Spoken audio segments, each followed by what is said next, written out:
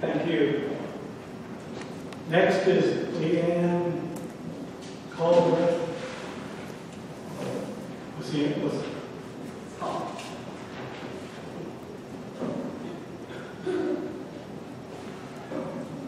Good evening. I'm the Reverend Deacon Leeann Culbreath, representing Georgia Interfaith Power and Light, commonly known as WWALS, which is a statewide faith-based environmental nonprofit.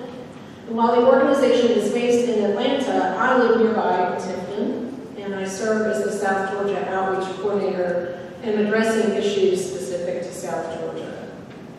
WWALS equips communities of faith across the state to be better caretakers of our natural world. And as people of faith, we affirm our call to advocate for responsible stewardship of God's creation.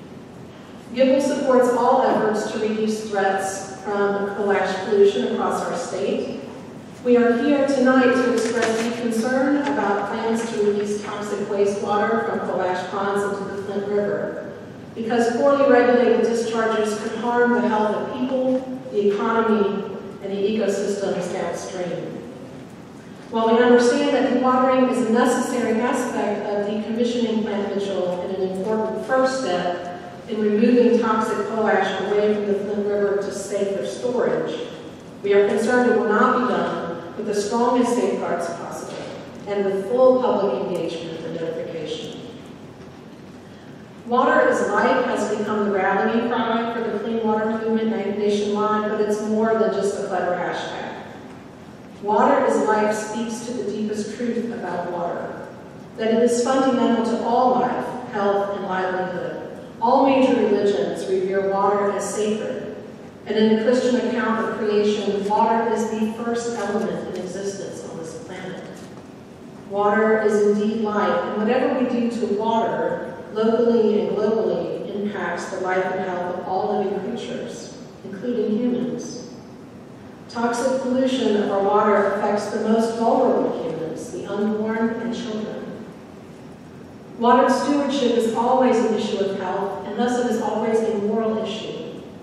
As a moral issue related to public health, all affected by it deserve a meaningful opportunity for input. Therefore, we ask the following of the Environmental Protection Division: to prohibit discharge of any coal ash wastewater into the Flint River until a dewatering permit is developed that assures the strongest possible protections from toxins present in coal ash, including arsenic and heavy metals. Engage the public in every step of the process of decommissioning coal ash ponds, including the development of the permit and discharge levels, and then later the notification of the public downstream when wastewater is discharged. Especially involve agricultural and recreational users downstream through local news media outlets. Remember always that people live downstream, including children.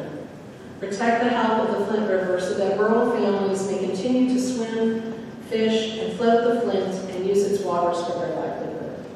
Thank you.